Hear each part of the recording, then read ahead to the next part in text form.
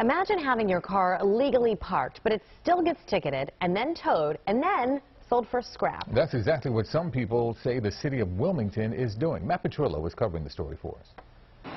Amira Shahid says Wilmington ticketed her legally parked car 6 times in 9 days. Over and over again, I came to the city building to contest the tickets, to fight the tickets.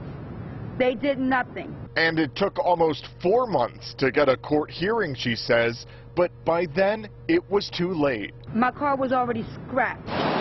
Scrapped, her attorney says, by First State Towing. All of this is outrageous, but what's even more outrageous is the city did not even credit the value of that car towards her parking tickets.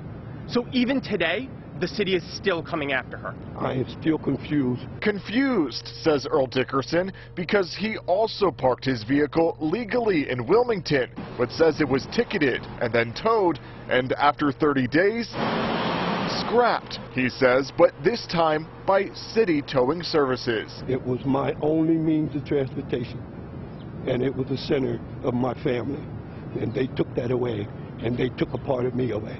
When the people's cars are towed, if they owe money to the city, well then that's something that they could take up to the city. We went to city towing looking for answers. Why scrap these cars as the attorney alleges so quickly? Well, the law is 30 days. Nobody should lose their car because of a few parking tickets. And that attorney filed a federal lawsuit Wednesday. Meantime, the city of Wilmington and First State Towing had no comment. In Wilmington, Matt Petrillo, CBS 3 Eyewitness News.